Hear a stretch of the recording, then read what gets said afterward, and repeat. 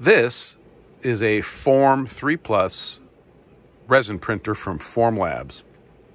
And I had a problem. The printer sat for a longer time than usual without printing. And then when I went to print, the scraper, the thing that looks like this in the tank, would go across the tank, and then it would get cockeyed, and then the system would grab it on the way back and it would fix it, and it would be okay.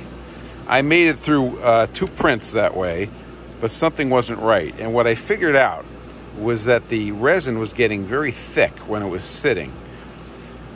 Then I tried a brand new tank of resin, okay? And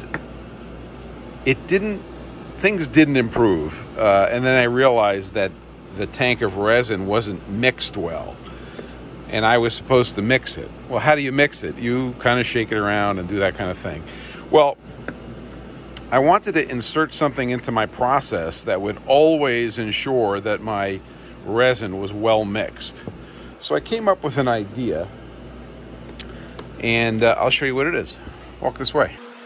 So this is what's called a nutating mixer.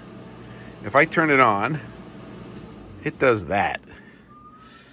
And I saw this in some lab, and I said, this would be the perfect thing. So I went on eBay, and I found myself a nutating mixer.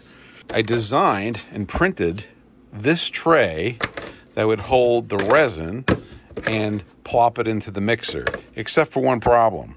This design sucked. Okay, I got the dimensions wrong, it didn't fit, and it was annoying to use. Then I redesigned it. This is the redesigned unit. It has a couple of features. It has a couple of big square spots right there, where if I wanted to, I could put a 1x1 inch square of VHB to hold it to the mixer. It's got a couple of pins to hold the parts together. Let's see how it works. See how that sits? Okay. And then the resin, this side up, slides in there. You turn it on, and that's it. So, I don't know, maybe an hour before you start printing, you put your tank in here. Now, the really super nice thing about the Form 3 printer is that you can walk up to the printer, close the vent on the tank, and just take it out. Okay? There's the valve. It's called the bite valve. And you just plop it in your mixer and you mix it. And you don't have to stand around while it's mixing, and you don't have to be the one mixing it. Okay? So that is my contribution to the art. It's called the Nutating mixer. You could build one, but I just found one surplus.